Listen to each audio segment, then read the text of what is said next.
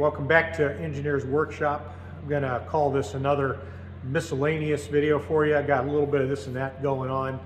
Still working on the adapting of the 6-inch buck forge-out chuck to the D14 backplate. Doing that on the Acroturn lathe. Setting up to rework some parts for my son's Spitfire. The axle adapters that we made and were mismeasured to, it didn't fit on the bolt pattern coming off of the differential.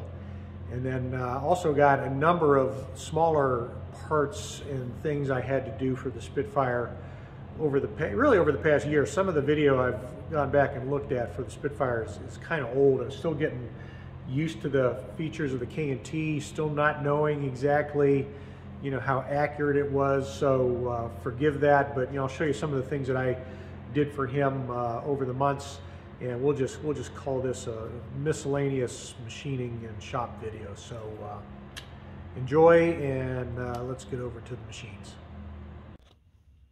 Here's a factory differential for the Sun Spitfire project.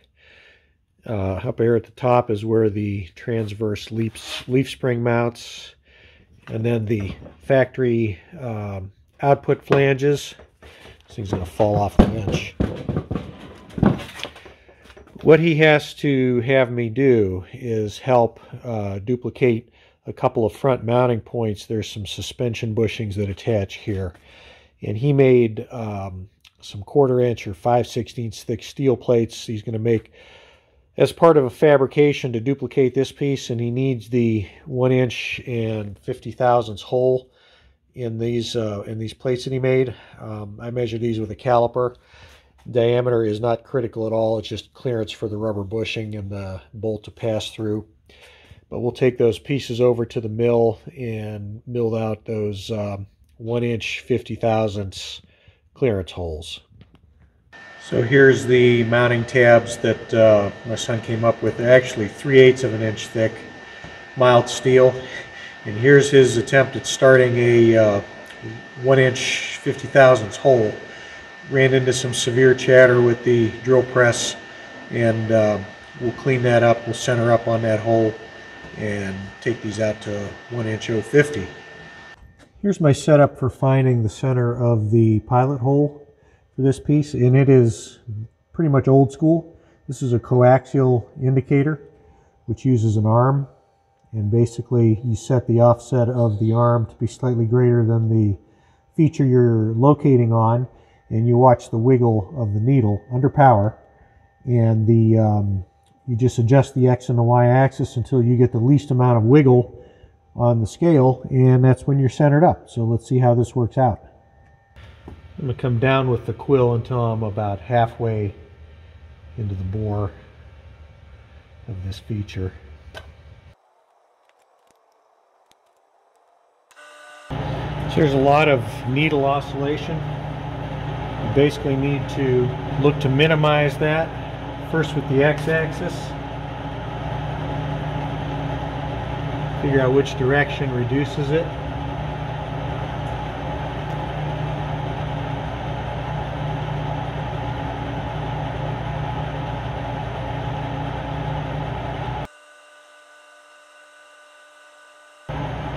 It looks to be about the smallest we can get.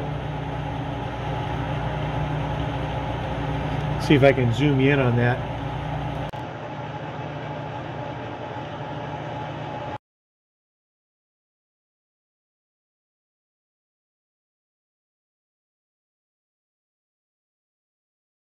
My material is 3/8 of an inch thick. I'm skittish about trying to do this in one pass, so what I'm going to do is I'm going to go halfway through. We're going to offset the head, and we're going to do a 1 inch diameter, and then we're going to walk that circle. Then I'm going to plunge through the rest of the way, and we're going to walk the circle again, and then hopefully then we'll just do a cleanup pass to 1 inch 50 thousandths. So because we have a 3/8 of an inch cutter, we subtract the radius of the cutter, 0.1875, from our offset, and then that gives us the perimeter of the cutter cutting at the desired diameter of 1 inch. Okay, first thing will be our 300 thousandths plunge cut. You know what, I'm so nervous, I'm going to do a 100 thousandths plunge cut. Okay, here we go.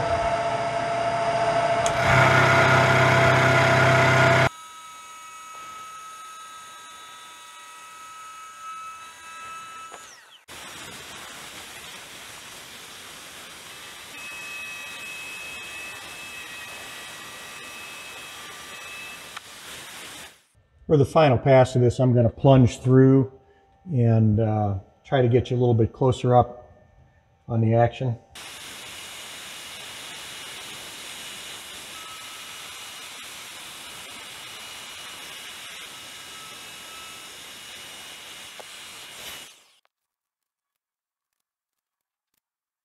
So basically I was able to see a 1 inch 030, 20 thousandths more on the diameter, 10 thousandths on the radius. Now I can do that while the head is in motion, dial up another 10 thousandths, and I should be able to hit the 1 inch 050 dead nuts. So I'll show you how I dial up an offset while the head is in motion. First we'll come down with our quill.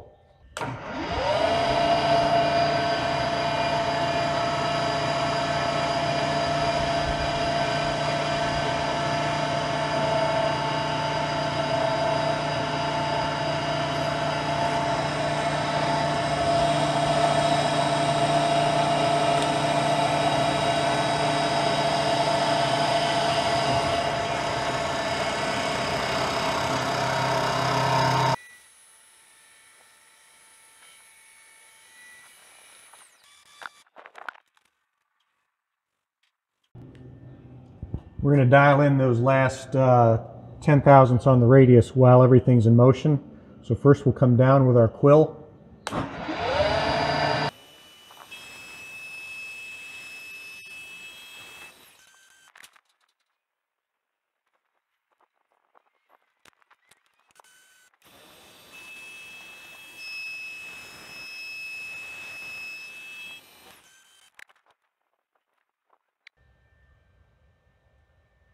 Close enough for rubber bushing. To indicate this in, I use the highest speed of the rotary head, which is 3 RPM, and sweep the bore of the pilot hole, which is pretty irregular and rough. But I've got it to within, a thousandths TIR, which is close enough to locate the clearance hole for a rubber bushing. So we'll pull the indicator setup off. Now we've got to dial in our offset for a 1/2 inch cutter.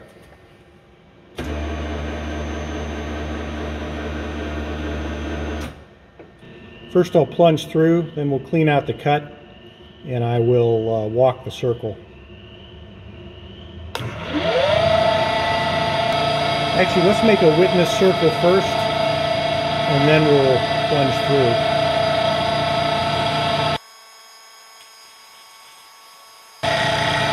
I think that's a nice speed since we'll be going full depth in one pass.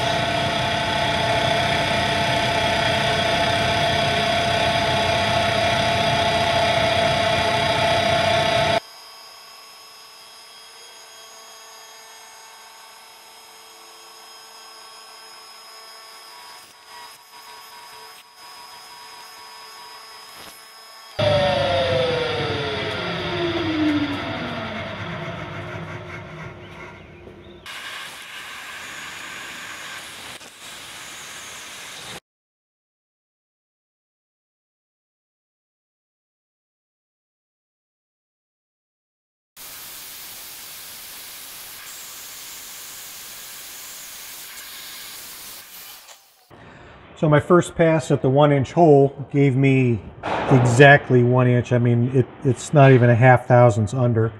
So to increase to a 1 inch 050 hole, I need another 25 thousandths on the radius. I'm going to go ahead and plunge through, put the head in motion, and then dial that additional 25 thousandths to the offset of the head while we're in motion.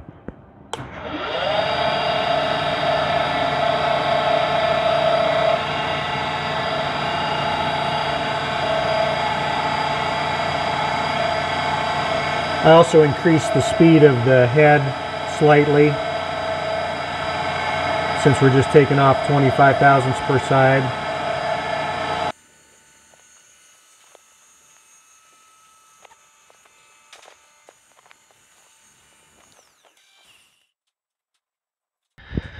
One inch 048.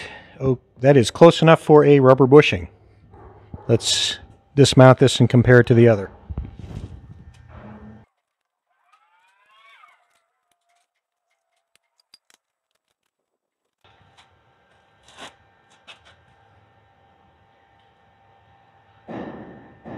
One of the things I've noticed is that the finish on this part is superior to the other one. The other one I used a dull cutter, a 3/8 diameter, although dull carbide end mill. And when I was dialing in the first cut and then trying to increase the diameter, I dialed in another 10 thousandths, and I got nothing. I dialed in another 10 thousandths, and then it finally started to cut.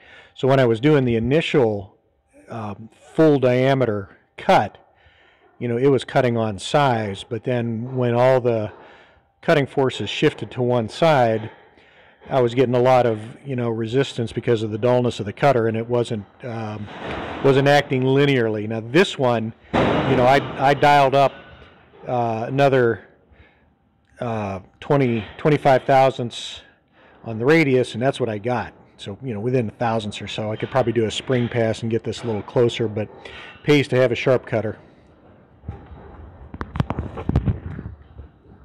Piece on the left was done first. It was done with a dull cutter, carbide cutter, 3/8 diameter.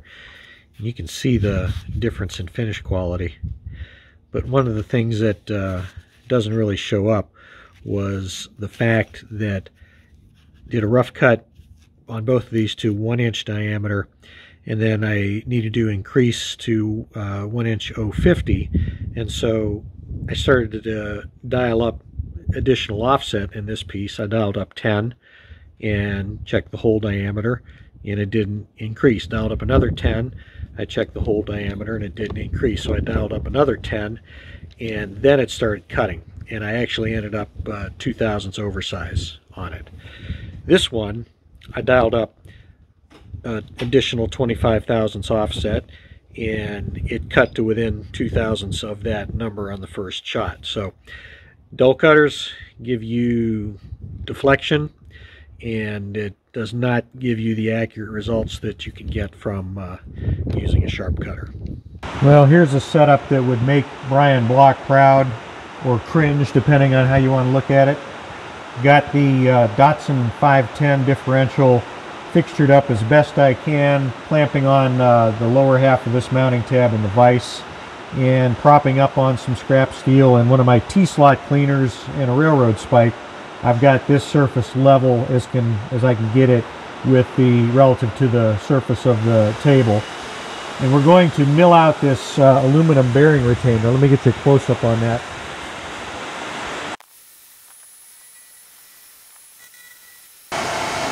What I don't want to do is touch that bearing race.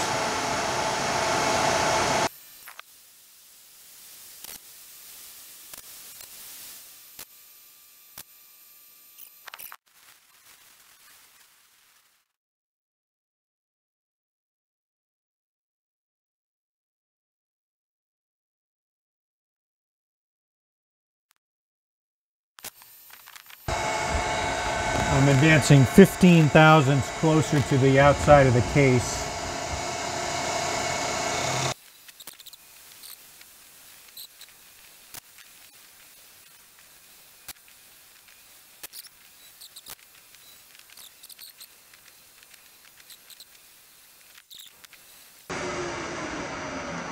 Now the trick will be, can we get some force on this and relieve some of the pressure with all that aluminum still at the bottom. I have no idea how deep that goes, but that's preventing this from collapsing up on itself.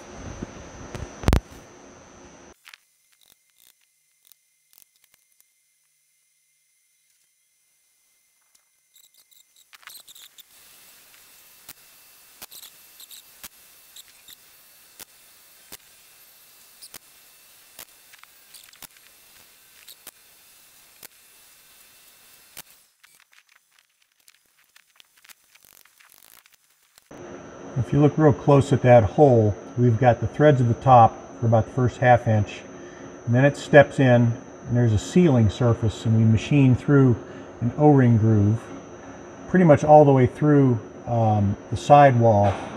There's down at the bottom, something gets hard there. I can't tell if that's part of the aluminum, but I've come in all the way against the OD of the bearing race on this side. So I think it is a matter of dismounting it and start reapplying some heat, and hopefully we can get this race to collapse enough to come out.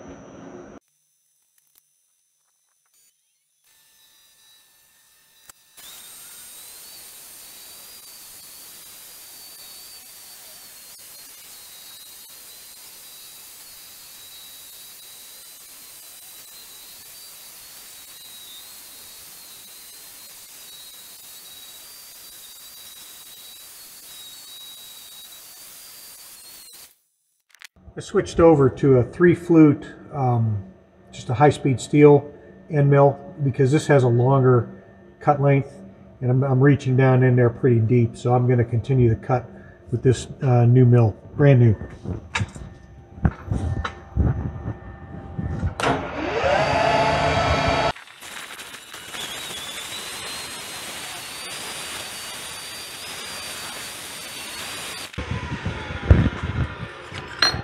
You can see what happened there. It looks like I finally separated the bottom half of this, which turns now, from the top. So the top of this should really be free to unscrew.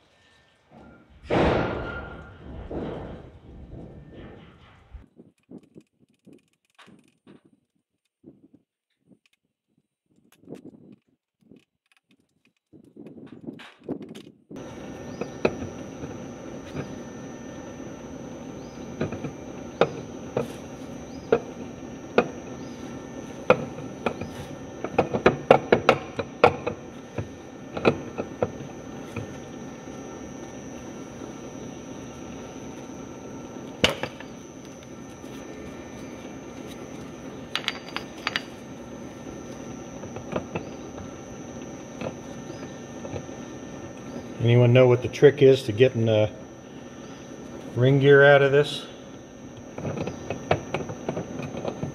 There we go.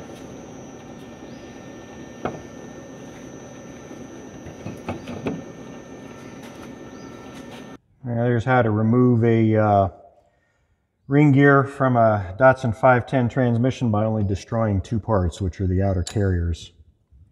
This one we managed to get apart without destroying the seal. I imagine you can purchase or make those. Just to give you a perspective, the Dana 70 rear end in the F350 truck has like a 10-inch ring gear.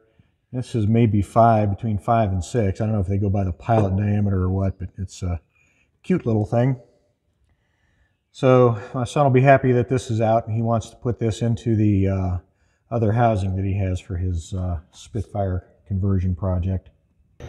Here's another Spitfire part, upper transverse leaf spring mount, 1 3/4 wide by 3/16 groove, 4 spot locations for tapped holes, which he's going to do with a drill press, and a location of absolute center. This is 4 inches long and 2 15/16 wide, so we'll center up on this, mill it all with a 1/2 inch end mill, and then switch over to a center drill.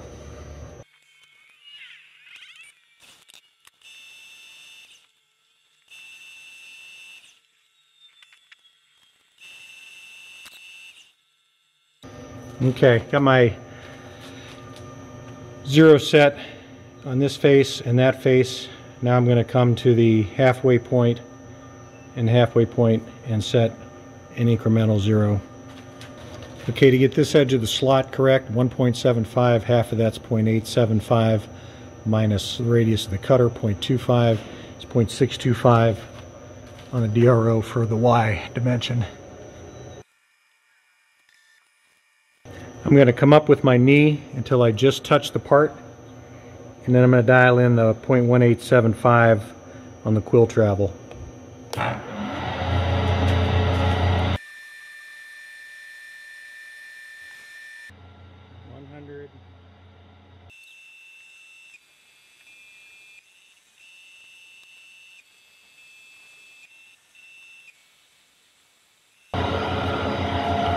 To be symmetrical about the center line, we have to offset 0.625 on this side of center.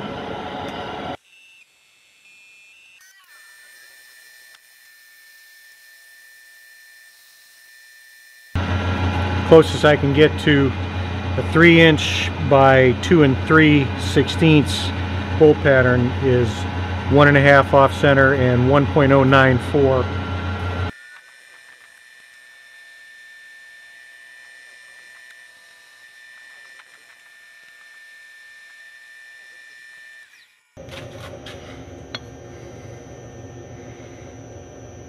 Pretty simple part.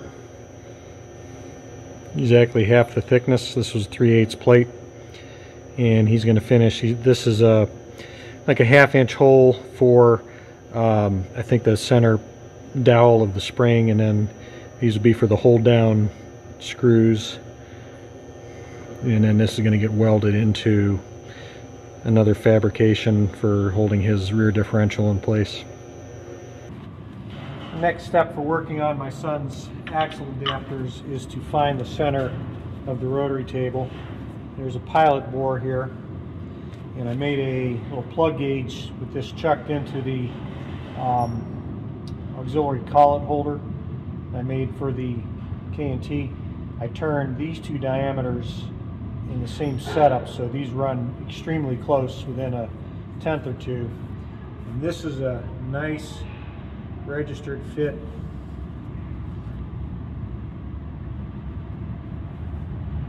in that pilot, and so I can indicate this surface with the head on 0, which it is not at this point, and that will give me the center up the head to the rotary table. Then I'm going to put one of these on that center for machining the scallops. That'll be the fixture point for machining the scallops.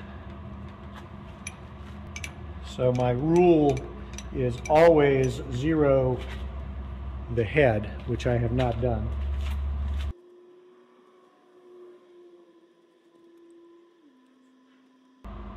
My rule is always 0 the head when I leave the machine, which I have not done in this last setup. So I will do that now.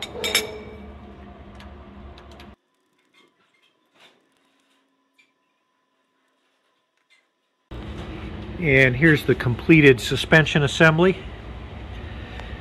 He redid the spring pack with new pads in between. There's little nylon or UHMW pads in there. The saddle piece that we made is here. Actually, I think it's welded to the top of this carrier. And this carrier assembly, these are the oblong pieces. This is all my son's engineering to replace that original. And of course that complicated back plate with the bushing mounts that we made twice, and output flanges here. Input flange, we did that in a previous video. Machined clearance for the yoke for the drive shaft. So cute little assembly.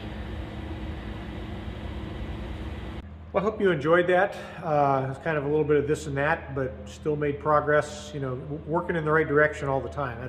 That's the name of the game. So, got a fall festival coming up. I got to get ready for up at my wife's school. So got to get the hay wagon out of the barn. That's going to be interesting. There's a lot of things in the way, and we got to move a few things to get that out. But you do what you got to do. So until next time, thanks for all the new subscribers. Thanks for watching the videos. Share them with your buddies. Hit the like button. Subscribe if you're not subscribed. We just do a lot of different things, a lot of variety of things here at the shop. So hope you enjoy it. And until next time, as always, stay safe.